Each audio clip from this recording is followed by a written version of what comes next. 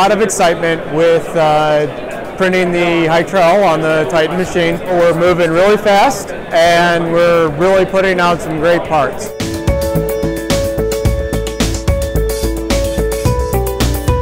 Hytrel is a copolyester, so it's a TPE, so it actually has a lot of great properties. Chemically resistant, but then it's also got tons of flex fatigue, great mechanical properties, and also in 3D printing it's isotropic, which is a great benefit.